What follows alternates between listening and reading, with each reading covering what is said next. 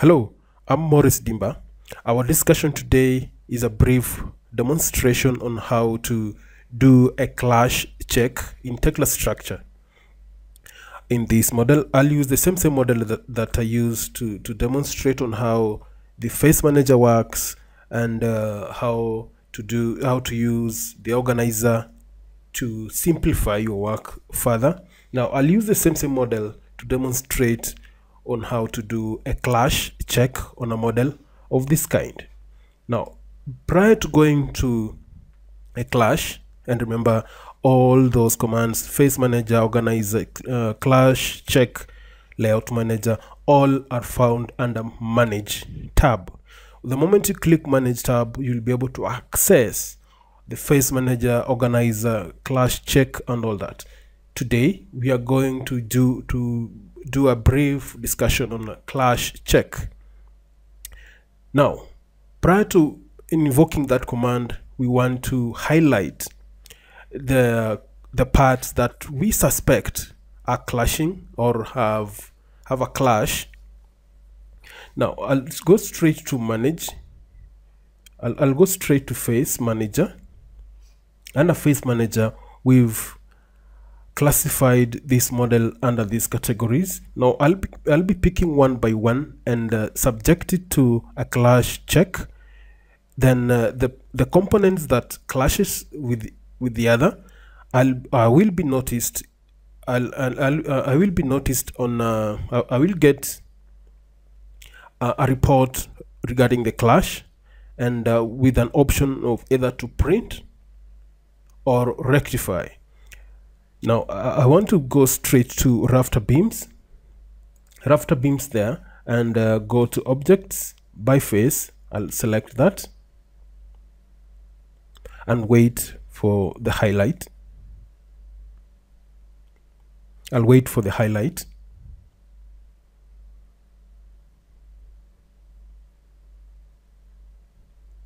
There we are. We are going. Now the rafter beams have been highlighted. Now I'll go straight to clash check here. I'll click on clash check. Under clash check, now the dialog properties of clash check manager. I'll just go straight away and click on that check objects that are suspects of clash. I'll go straight and click that arrow, just one click, and wait for this information here. At the moment there are 0 clashes. Just wait. If there are 0 clashes, you move to the other parts that you may suspect that there's some parts that are clashing, and you need to get a report, and you'll be able to get back and rectify the clashes. Let's wait for this report to come out, and if there are no clashes, there'll be no any report here. It will be blank, which means there's 0 clash. But still we can wait because it's still loading, and the clash has started running here. Let's wait. If you take a look down at the bottom of this dialog box of clash check manager, you'll be able to see something is loading there, and some information adjacent to it reading 0 clash at the moment. So the moment it finishes loading and it remains 0 clash, means it's perfectly well done and nothing is clashing with the other. So you have any reason to go back and rectify, because you'll be rectifying something that has really sat and something that is perfectly in place. So there's no need of rectification. It's loading. There it is. Let's load and finish, and you'll be able to get a number of clashes here. Let's wait.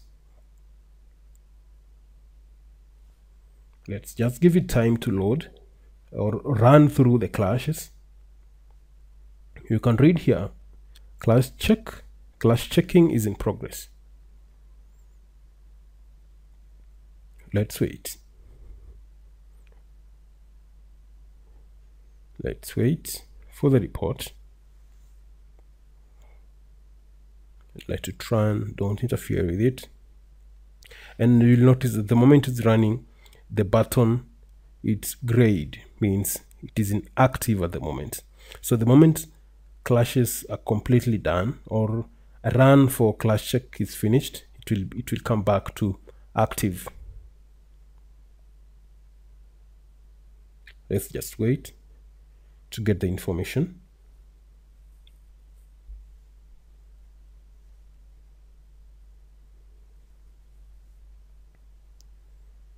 It's still running. Perfect. It's ready, and there is no clash. It is a zero clash. So you see the button is now active, and the report is ready with the indication that everything is perfect, no clash. Now we'll close this. We'll close that. We'll close that. Then we'll go to columns, or where I suspect that we might have some clashes are on the purlins.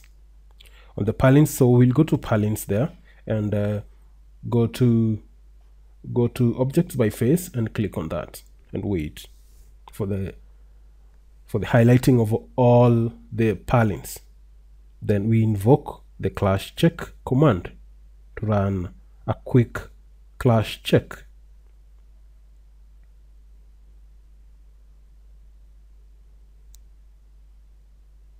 Let's wait.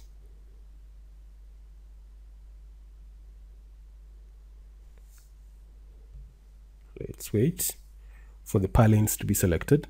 There we are. The purlins have been selected. Remember, all the purlins have been selected.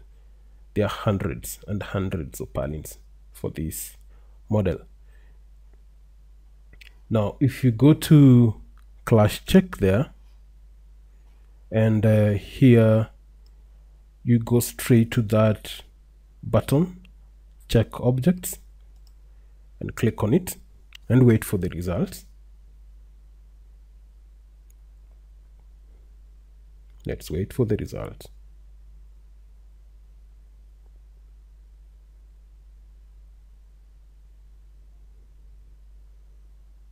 The clash check is now running.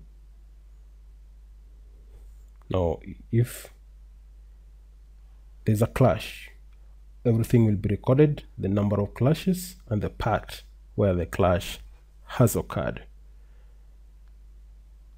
And it will give you all the options of printing all the clashes, and you subject it to discussion, and you will be able to go back and rectify the parts that you've been noted that are clashing. There's one there. There's a clash there. This quite a number. It's still loading. Now here we have 69 clashes. Is inside clash. We have all these, the type of clash, all these, the object name is plate, the assembly is that, object ID, the date modified is this. So this, you can save this, and you can also do a print out of this, or you can do a print preview. You can click on the print preview and have a view of that. Let's wait for the preview. This is the clash preview printout. So if you make a printout, and you'll be able to send to the concerned party for discussion. You can close that. This is how you do this is a brief walk on a clash check using clash check manager. And at that point I'll just finalize, and don't forget to subscribe to this channel. I'm your presenter Maurice Dimba, and bye bye. Let's meet on the next presentation.